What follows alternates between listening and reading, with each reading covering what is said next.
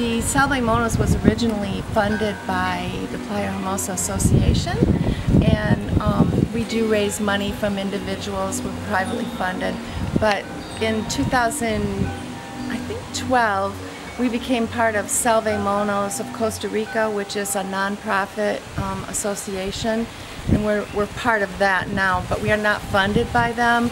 All the money that we raise here is kept just for our village. We have probably put about 42 bridges around Playa Hermosa, Cacique, Playa Panama. We've got some of the lines changed to insulated cables, and we just continue to work on that on a daily basis. We put the bridges in areas where we know that the monkeys have either been killed or that we think are dangerous, and we know that they're crossing and living in that area, and so we install them. They may not use them right away, but we get reports more often all the time about the different areas that they are using the bridges that we put up.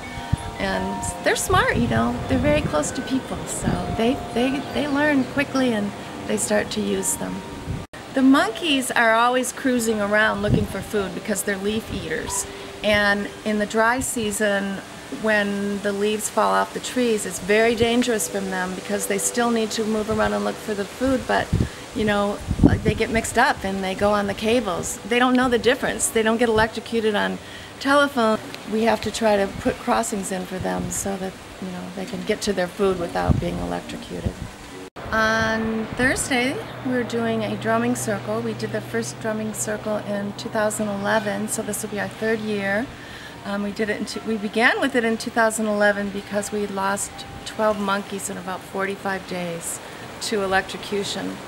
And so I knew about drumming circles, and I thought it would be a really good idea to do one in Playa Hermosa to try to change the energy in our village to make it more positive energy for the